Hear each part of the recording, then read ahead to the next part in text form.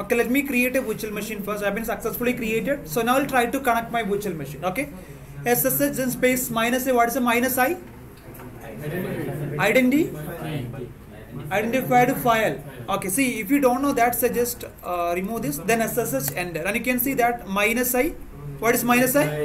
Identified file. What is my file? Key name. So the key name we have to specify. The parameter is a minus I. Okay. So SSH minus I. What is my key name? Key1 EC2 minus user @ public API address enter. Okay. And I want to check. So what is my current swap file and how like what is the capacity of my current swap file? How to check that? Free minus m. So free minus m, and this will provide your memory information as well as swap file. See, what is my swap space now? 0. As of my swap is 0. What about my main memory? In the sense 1 GB. So see, whenever you selecting T2.micro, you will be get 1 GB. 1 GB RAM as well as 1 virtual CPU. Okay. To create swap space, first we have to execute this command. So dd, then input format div0, output format swap file, then block size 128 MB, then copy and paste over. Count 16. Okay. I'll paste over you. Enter. So it will create a swap file. Okay, let's wait. So it will take maybe 20 to 30 seconds. We have to wait. It's creating the 2 GB space now. Okay.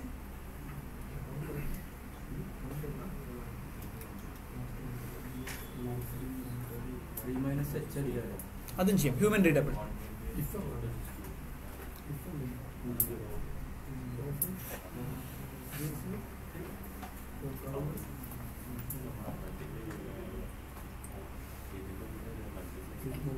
Okay. See, listen. So now you can see that total 2 GB has been created over here. So now I will go to free minus n. See, still I'm not able to access any swap file, right? But I'll go to my root directory cd/ls, and here you can see that one file has been created for my swap space. What is it?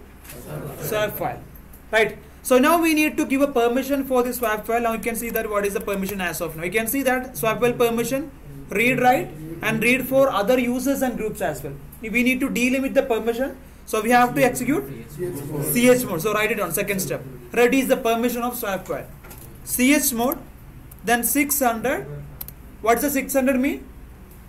Read and write for whom? Only user. Okay, owner. Okay. Then I will specify the swap. Ready is the permission. Swap file. Okay. Successfully done. So next step, we need to create a swap. So for that, we have to use mk swap. See, for example, if we want to create a file system, what is the command?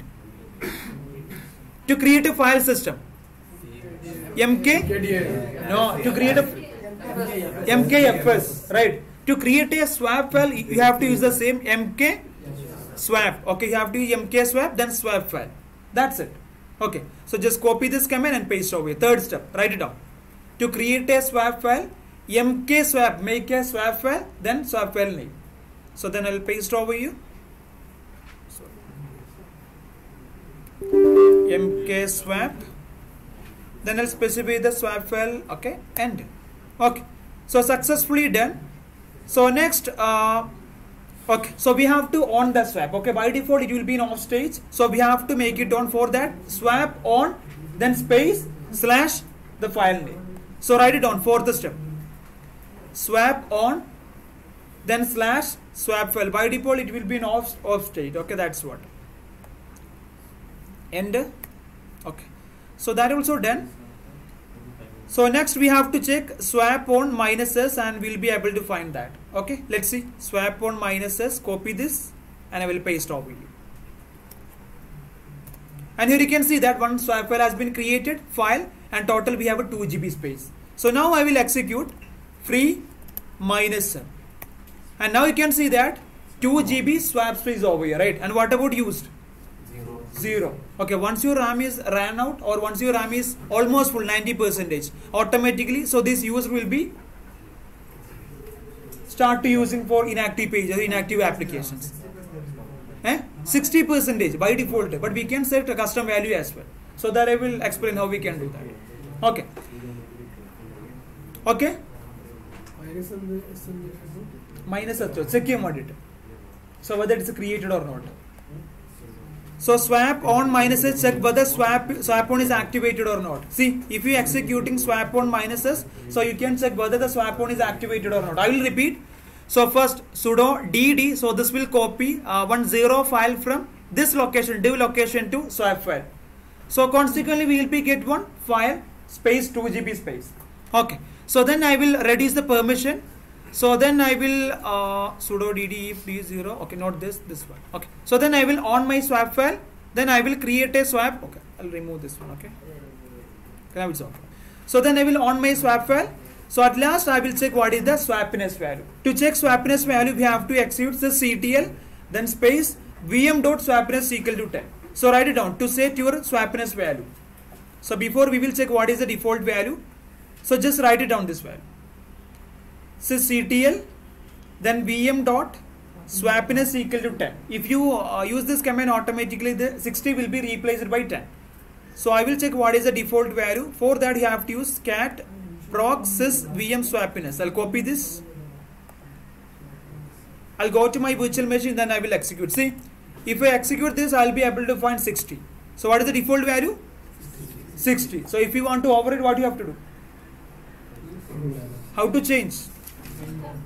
Sorry? Sysctl swapness 10. So I'll use 10 over here, copy, then paste. And you can see that has successfully changed, no swap space. Wait.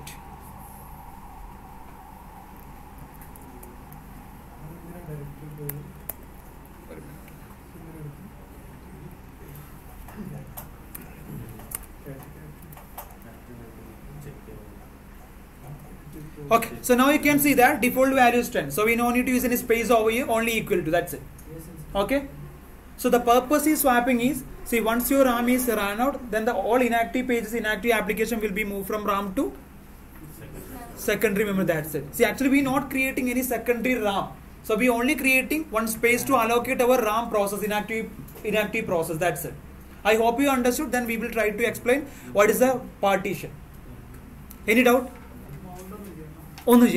Automatically create root volume. നമുക്ക് വേണമെങ്കിൽ എന്ത് ചെയ്യാം വേറൊരു